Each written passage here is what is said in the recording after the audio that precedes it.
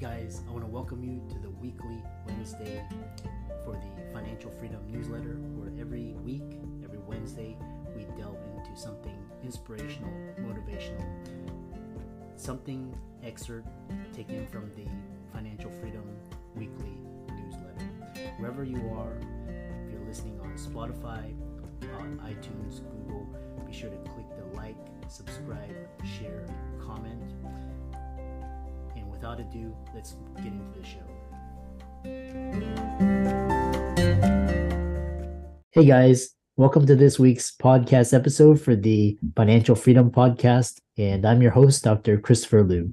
I've always been in the search for the quest for quality of life and freedom, and the secret sauce is time, financial, location, and health freedom. And I've been on a mission to scour the globe, looking for people embodying those lifestyles, making an impact, consolidating, get the distinctions, and sharing it with the world through this podcast. So today, I'm really interested to and excited to have Tom Cooke, and he is a startup coach and trainer, and he's spent 8 years studying and working in construction. And in the midst of a corporate job, he developed a love for personal and professional development. So we're going to talk here all about his journey. He's going to talk about passion to profits, starting a business, and really excelling. Tom, welcome. Chris, thank you so much for having me on. It's an honor, and I'm just really grateful that we could find this time. So yeah, thank you for having me.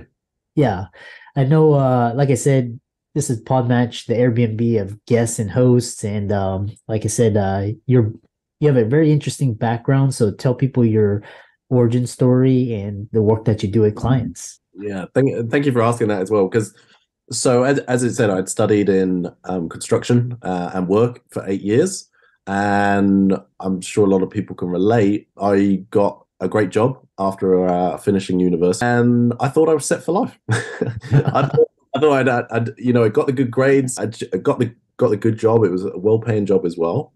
And after 5 years, I ended up going traveling. I'd broken up with a girlfriend, and I was like, okay, I need to clear head. And so I went traveling, and I tasted this thing called freedom, and it was something that I'd never experienced before. And I returned back to the same job, and it just dawned on me, like reading my new contract, it was like, if you need to work weekends, holidays, and any overtime necessary to get the job done. And it just didn't sit right with me. I felt trapped. I felt restricted, and I knew something had to change. I really wanted to create success, wealth, not only for myself, but for other people as well. And I went on this journey of personal development. And after quitting my job 12 months later, I was able to replace my job salary very quickly as well. And I realized that there were so many people who were in the same position as me. They're trapped in a job, they're stuck, they want out, and they want, like you talk about, Chris, the freedom, the success, the wealth, and they just wanted a better quality of life. And I was just determined to help them do that. Yeah, it's so interesting because, like I said, I started out, I thought having a high-paying job that that was set, you were set, but then realize you have to ask your, putting these time cards and, all this. We'll get into this, but what is, a lot of people, they're sick of their jobs. They hate their bosses, their employee, and they want to take the leap. So what is your advice to people that they're feared, but they're like, oh my God, I have a wife and kids and house, how do you get past that fear? Okay, that's a brilliant question, because I've said this before to somebody, and over the last 4 years now, I'm going to be honest, I haven't come up with an answer myself. And I'll say why that is, because I quit my job at a time where I had a lot of debt. I didn't have any clients at that point, and I'd actually spent all my savings on personal development and how to grow a business. And I quit my job, and I'm going to be honest, Chris, like those first 6 months, bear in mind this was 2020 as well, so COVID kicked in March, and those first 6 months were hell. It was so tough, but I didn't have a mortgage, I wasn't in a relationship, I didn't have any kids, so I really didn't have any responsibilities. But what I say to people who have that fear, guess what? You have every right to have that fear because it's okay. 90% of businesses fail by year 5. But you can overcome that. And here's what I say to people. Set up your business and work it on the side. Work on the side, build it up. And what's going to happen is you're going to reach a point where it's going to be slow at first. As long as you're aware of that, it's going to be slow. Set it up on the side. And when your income matches your job income, then you can make the switch. And it saves zero stress. Well, I shouldn't say zero stress. There's always stress in business, but it's going to make the journey a lot smoother for you. Yeah, and it's always this dichotomy, start early, start building on the side when it doesn't really matter. And then as you slowly get your taste of freedom, you get more time, you get more options, you have more leverage, and then you can say, okay, I have the confidence to go out and do this full time and scale it, or quit my job, etc. And this is almost back in 2008 when I made the leap after Lehman collapsed. I couldn't take it anymore, just all this corruption. And then you did it in 2020. People are actually waking up, and this is like actually people are doing this, and it's becoming more frequently. So, yeah, you also big quit. I don't know. In America, is it called the big quit? I think it's called the big resignation. The great resignation here. There's this movement of people just wanting to leave. Yeah, just people want to be more empowered. They want to live life on their own terms. Corporations aren't really giving, it's a lot of it's one side. The other thing is, so basically you've had this experience, you've had success, and you took a big risk, you made it. So if you had to start again from scratch, what were some of the learnings? What were some of the mistakes? Some things you would do differently, some things you would repeat. Tell the audience. So two things come to mind. Something that I would repeat is, we talked about fear earlier, and it's just to have that courage, have a really clear vision of what you want. People are looking for more confidence, and something that really helped me was just to have courage. And that was saying to myself, look, I'm scared, I got some fear, but I'm just going to do it. I'm just going to do it anyway. I'm just going to get on with it. And I'm willing to have a go, willing to make mistakes, willing to screw things up. It's okay. And, I'm sure, Chris, you can relate, all these successful entrepreneurs are just a huge folder of failures behind them to get to where they are. Now, biggest mistake, and I always talk about this, I didn't manage my money. I didn't manage cash flow. And I got into a lot of trouble financially. I got into a lot of debt because I wasn't managing that cash flow. Like, for instance, I'd have a really good month. This is a big mistake. I had a really good month. And the psyche, the mindset is, this is my new normal. It's going to be like this every month now.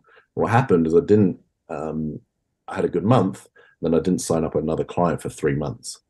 And I really got myself into a lot of financial trouble. And I encourage everyone who's starting a business, learn the habits and seek as much knowledge as you can, cash flow, profits, turnover, how you're going to manage your money, because if you don't get a handle on those things, it's going to shoot you in the foot.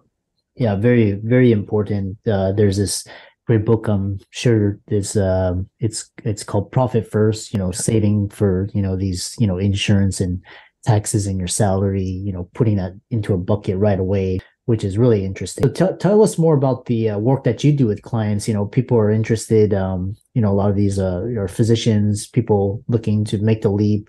What sort of, how do you help clients? Yeah, thank you. Good question. So what happens is when somebody comes to me, it's really identify, like I said, what do you want? Do you want to create a big business? Do you want to create a small business? Are you happy just creating a business on the side with a extra 400, 500 pounds in income every month? So it's like getting them clear on what they want. Now, the biggest thing we start with is, what's the pain? What's the problem that you're solving? The only reason anybody is ever going to hand over their hard-earned cash is if you solve a pain or problem for them. And it's really getting clear on what is that problem? What is that pain? Many people go into business with a great idea. A few months later, they're finished because it's not that it wasn't a great idea. It's just the marketplace didn't want it. So getting really clear on that. The other thing that we help them with is who is their customer? Who is their dream client that they would love to work with, they would jump out of bed for every day, getting really clear on who that is. For instance, I had a client recently who they did the same. We got them clear. They gave their dream client a name, Michael, and the following week she signed up a new client, and their name was Michael, in the exact category of what she was looking for. Goes to prove how effective that is, and it's really setting them up so they're focusing every single week. So they're focusing on what truly matters. People start a business and they're, oh, I'm going to do this. I'm going to do a bit of that. I'm going to do this. Oh, that looks shiny. That looks fun. I'll do that. And they just scattered. And so what I do is I really bring them focused. What is it that matters in your business? And that comes down to sales and marketing, and putting the right strategy in place for them to attract the right customer, their dream client, and obviously make sales as well. Yeah. It's interesting in your clients, do you ever have people in the sessions where they come in with these preconceived notions about running a business that you actually have to kind of dispel, and that social media doesn't really speak about, break expectations about what people need to know about running a business? Yeah, and thank you, because I'll say what I said to somebody the other day. Business is tough.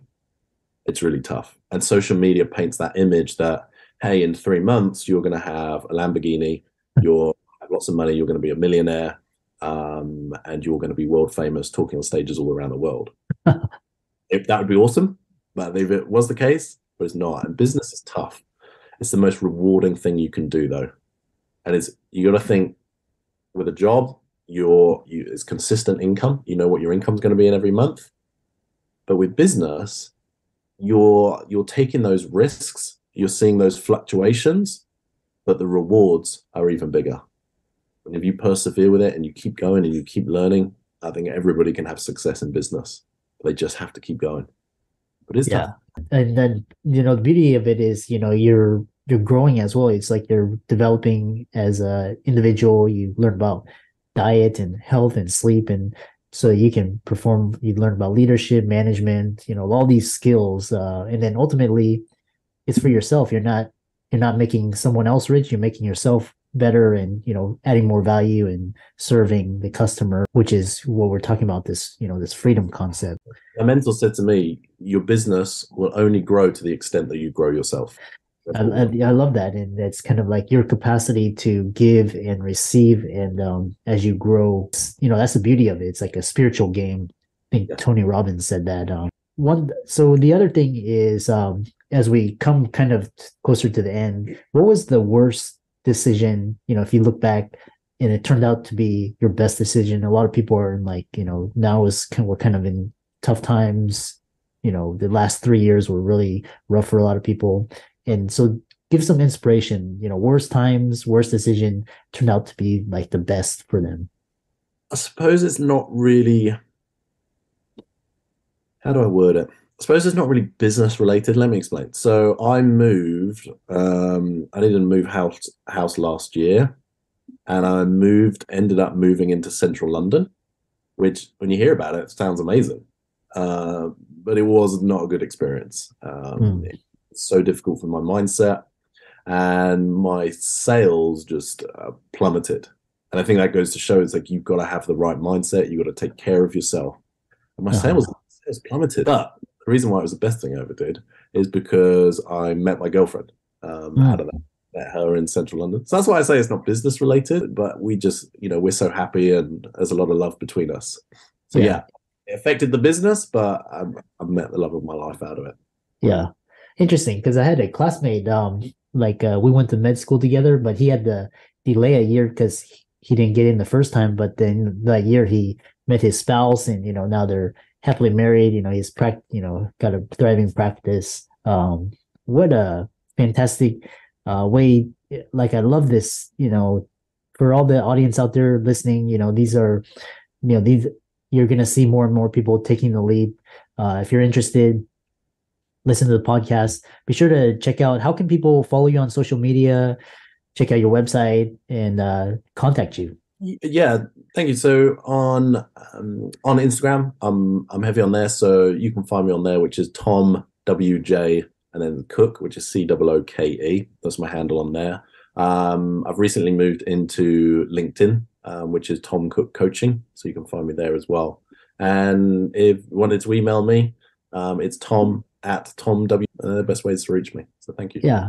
And let's thank Tom for coming out to the show. I know he's in the and be sure to follow him. He's on Facebook, LinkedIn, Instagram, and all of his resources will be in the links in the show notes.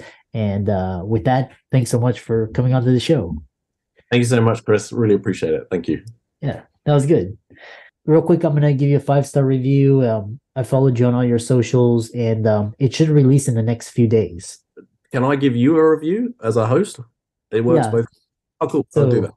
Yeah, so what's going to happen is I'm going to send you a follow-up, and because I'm building out my podcast reviews, and I think there's 3 links to leave a review, and I'm building out my YouTube channel, but kind of my Twitter. So, but yeah, I'll look for that. There's a follow-up message as well. Look forward. Thanks for connecting, and let me know I can help you in the future. Yeah, thank you. It's really good to meet you, and I love meeting new people anyway. So it's great to connect. Yeah, no, I hope you feel better, and thanks so much for making the effort to come on. And no worries. I'm gonna go rest. All right. Well, thank you very much, Chris. Yeah. See you, Tom. Bye.